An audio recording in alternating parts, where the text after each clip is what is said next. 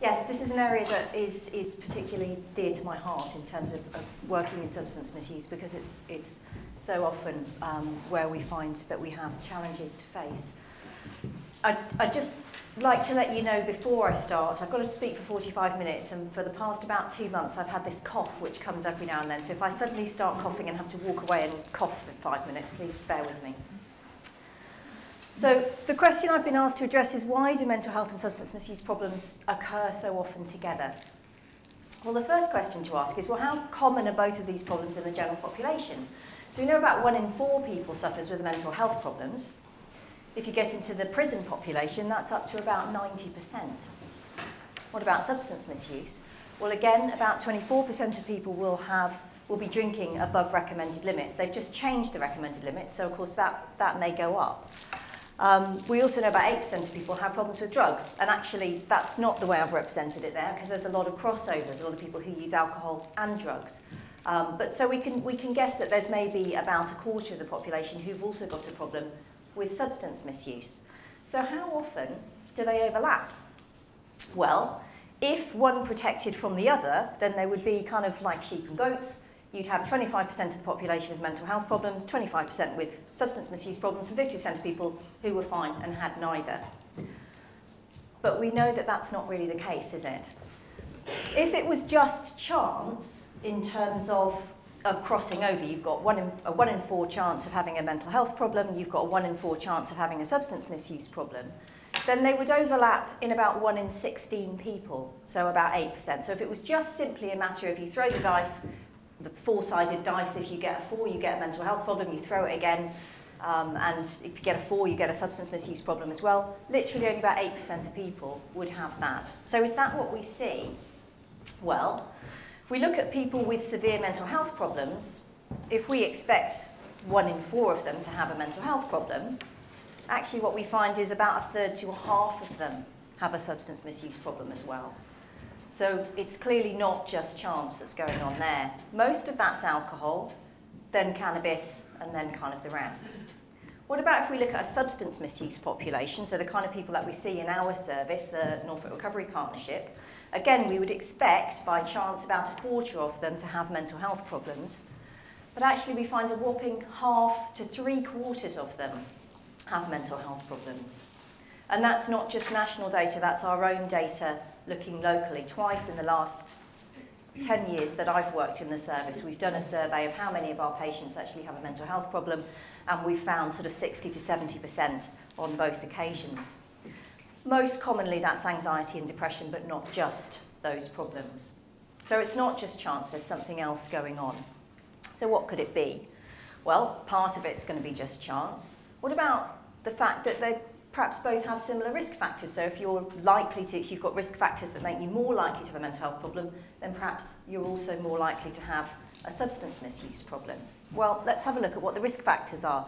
So for mental health, we know genetics is a huge issue. If you look at particularly depression, the studies show that probably about 70% of the variability is actually just down to your genetics, the way that you're programmed.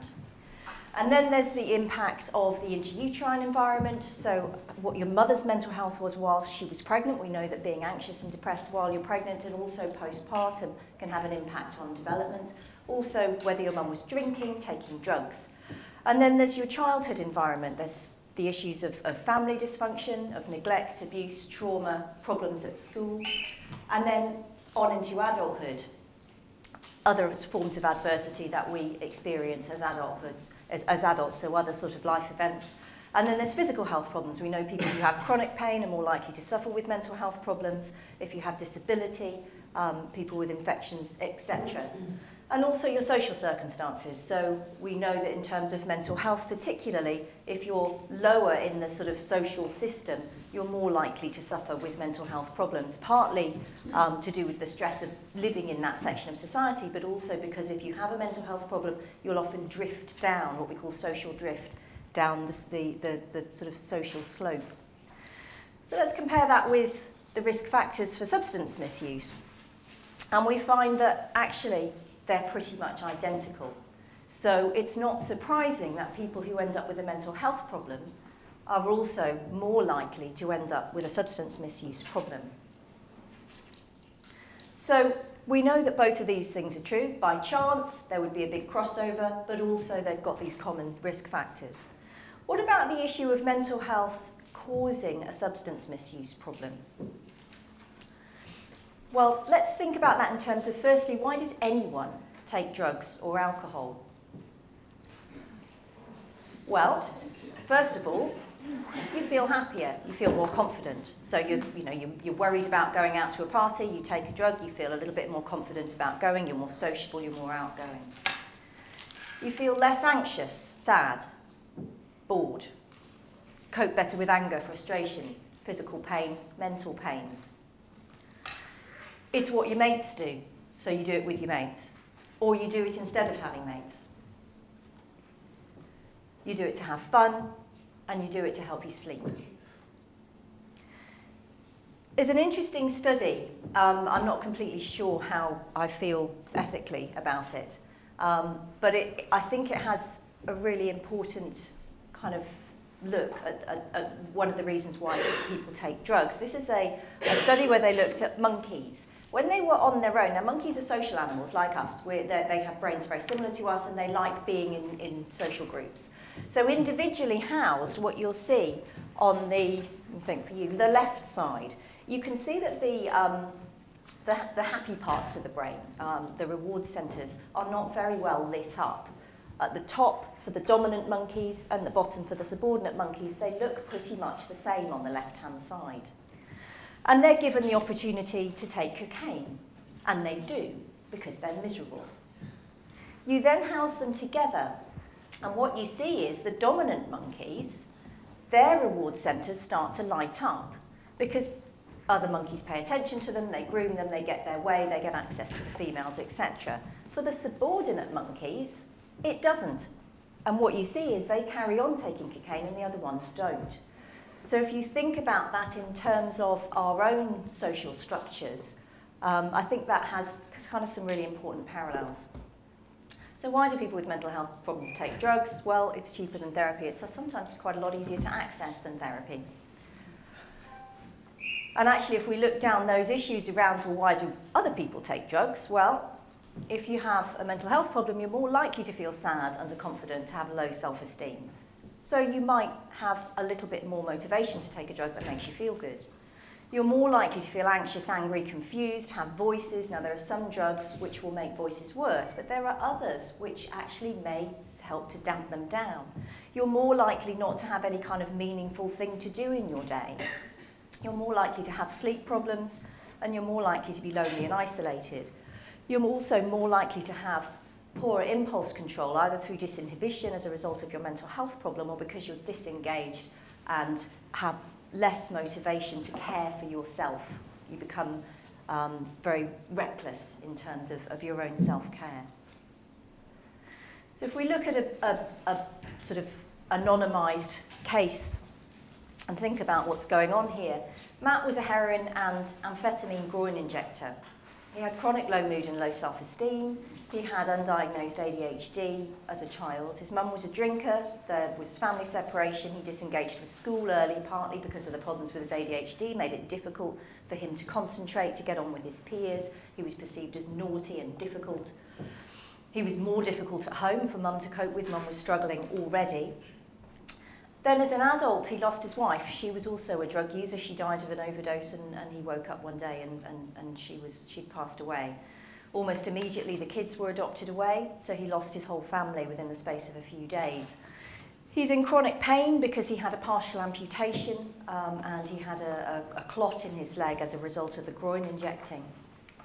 He's recently been housed, previously homeless, but he's in a pretty rancid flat.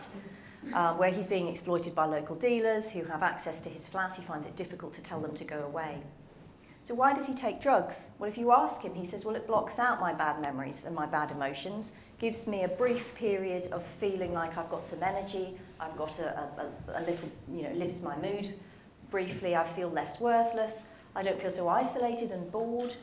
All my friends or associates are drug users, and it's become a habit. That's what I do now. So if we think about the possibility that mental health causes substance misuse, we can say yes, actually, there are issues that would suggest that you're more likely to use drugs if you have those other problems. What about the other way round? What about substance misuse causing a mental health problem? Well, what happens when people, particularly people with mental health problems, take drugs? A lot of the people that I see will tell me that they are taking drugs as a form of self-medication. The question is it effective? Does it work? So, there's 3 different areas to think about in terms of using substances. One is what happens when you're intoxicated. One is what happens when you're using it regularly for a long period of time. And another is what happens when you then stop using it. So let's think about alcohol. So you start off anxious and depressed. Sorry about that. So you get intoxicated. And briefly, that makes you feel a bit better. It's a sedative, it makes you feel more relaxed and happy. So you think about it as self-medication. It's treating my anxiety and depression. You carry on using it every day. What we know is that regular use of alcohol is brilliantly good at making you depressed and anxious. You also see more PTSD, social anxiety, agoraphobia, and also impact on your cognitive function. So there's a lot of alcohol-related brain disease. So you start to see your memory gets worse, your concentration gets worse, your decision-making gets worse. So you do things that frustrate you. You lose stuff, you say things you shouldn't have said, and that feeds again into your poor self-esteem and your low mood. So you decide to stop. And what happens as a result of withdrawal symptoms is that you feel anxious and your mood feels very raw and unstable, so you feel more anxious and depressed. So actually, although it might seem in the early phases that this is a good form of self-medication, actually as you go through this process, what happens is that the anxiety and depression gets worse. Why does this happen? Well, it's down to something called neuroadaptation. This is a little bit of kind of brain science.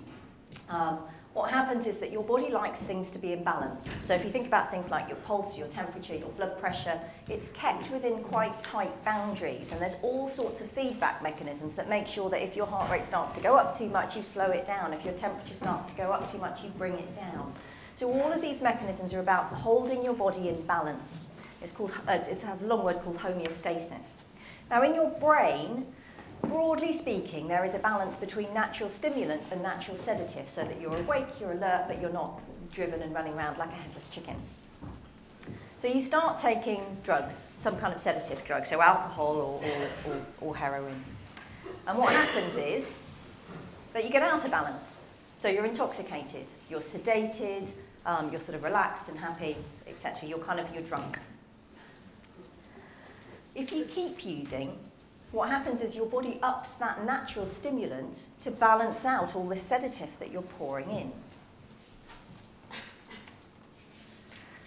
And that brings you to a state of what we call tolerance. So, for example, I was speaking to a guy yesterday who was drinking a litre and a half of vodka a day. Now, if I were to drink a litre and a half of vodka, I'd be unconscious on the floor. But he was sat up, perfectly rational, not apparently drunk, talking to me.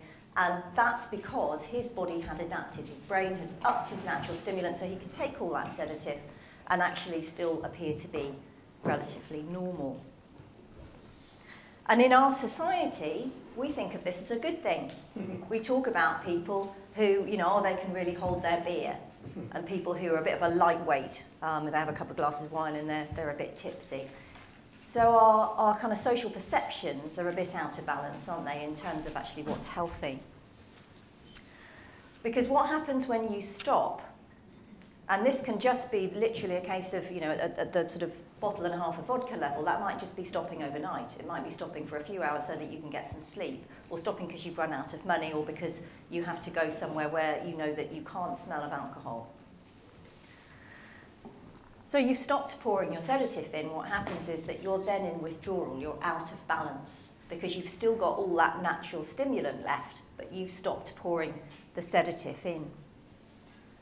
And when you've got all of that stimulant there, what happens is you feel anxious, agitated, shaky, and at the very extreme end, you can start to hallucinate, have fits, etc. So that's the kind of the brain explanation of what's going on when we see people with their anxiety and their depression getting worse when they've been drinking for a long time. What about other drugs, things like stimulants? Well, we know, again, that when you take a stimulant, the point is to make you feel happy and confident, and you've got more energy, and it suppresses your appetite. If you take too much, you're going to start to get anxious and paranoid and psychotic, the kind of symptoms that you get when you're withdrawing from a sedative. If you use them regularly, you start to kind of wear out these systems, so you start to get anxious, paranoid, depressed, tired all the time.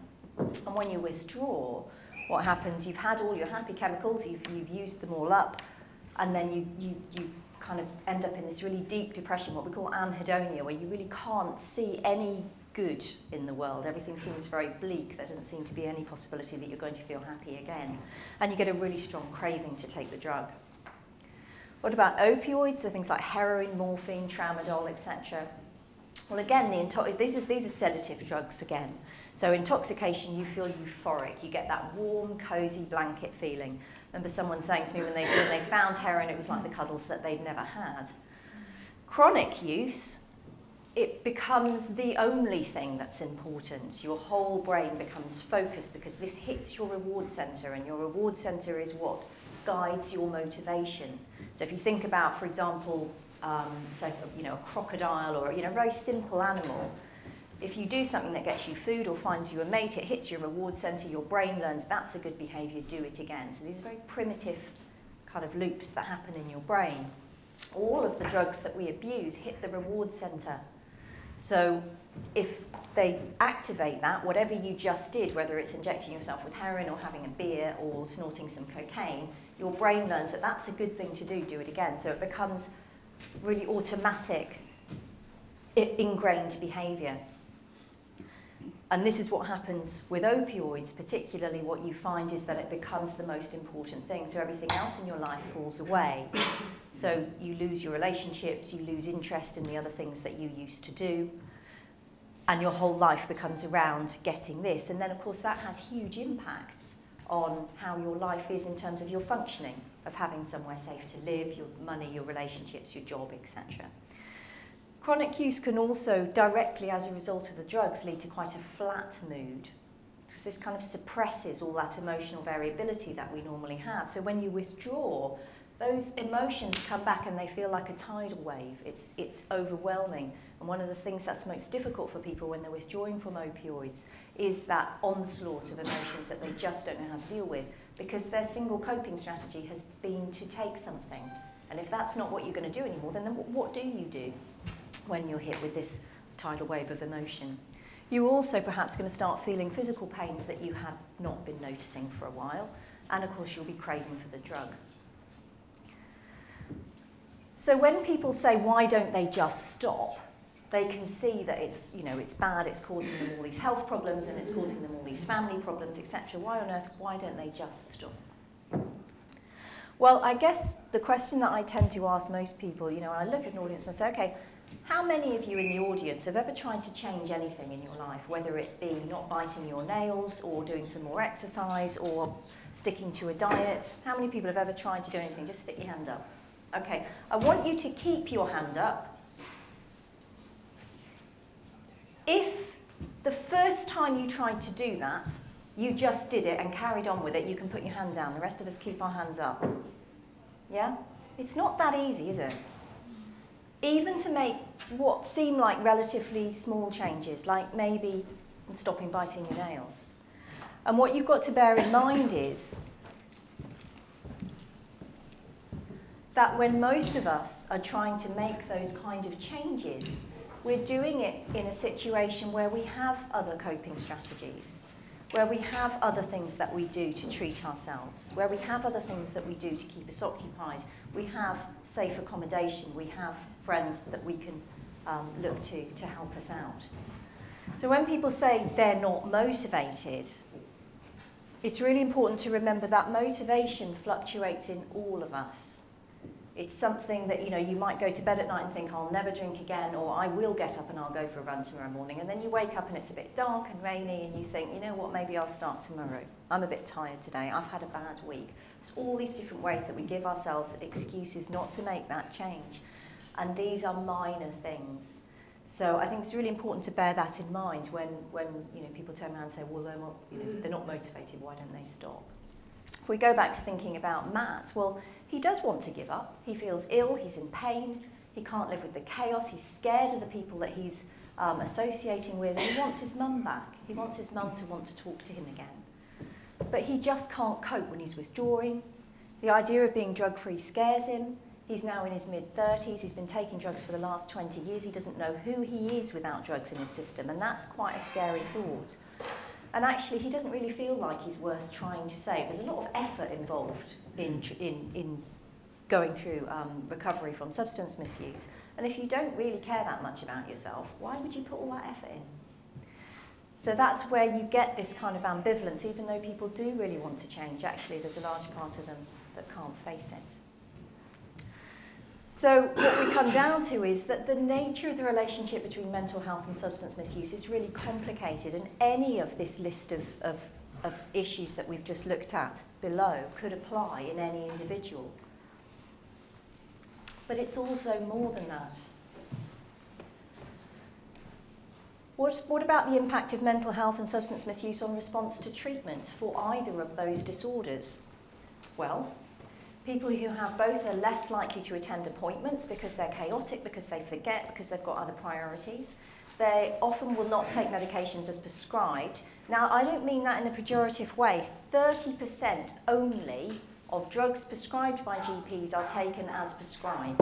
So it's not just this population that is creative about the way they use medication, but they are perhaps a little bit more creative than the general population.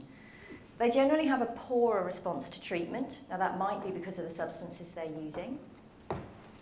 They're more likely to act on thoughts of suicide, self-harm, or harm to others, mostly the first two.